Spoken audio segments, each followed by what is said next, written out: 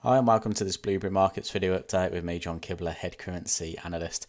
In this video we're going to be taking a look at pound yen, as we could be seeing price head back towards the 157 level. Now, Bank of England announced a rate hike today. We saw the rates up to 1%. However, the Bank of England were quick to comment and talk about their fears of stagflation. So stagflation is basically a situation where the inflation rate is quite high, but unemployment also is quite high.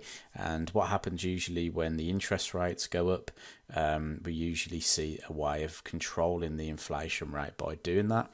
However, it could also cause some further unemployment by doing so. So it's a sort of double-edged sword at the moment in the UK, as there is already high unemployment.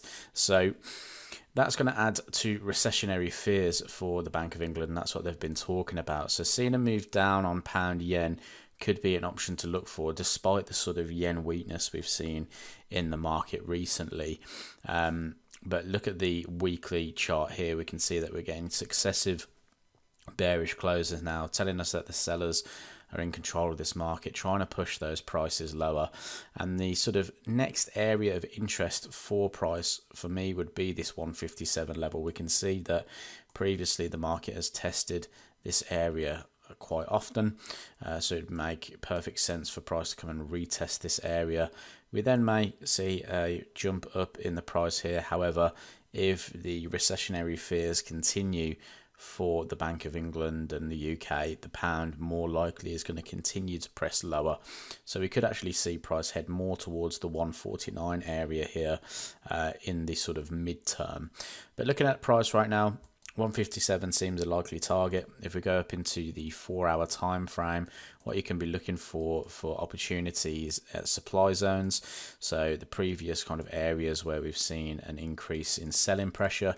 If price was to retest that area once more, around about the 162, and these previous kind of structure lows here where we had a consolidative pattern, if price was to retest this structure and start to form bearish price action again, we can begin to look for further short opportunities down to that key level. So keep an eye on pound yen, potential for it to retest this 157 level.